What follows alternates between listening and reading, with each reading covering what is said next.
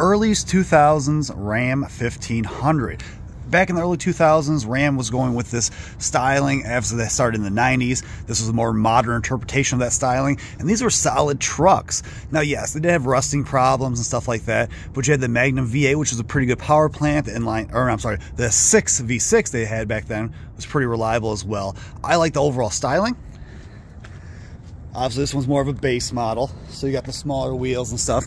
But these are just simple trucks. They get the job done. This one just hauls scrap around, hauls small packages around.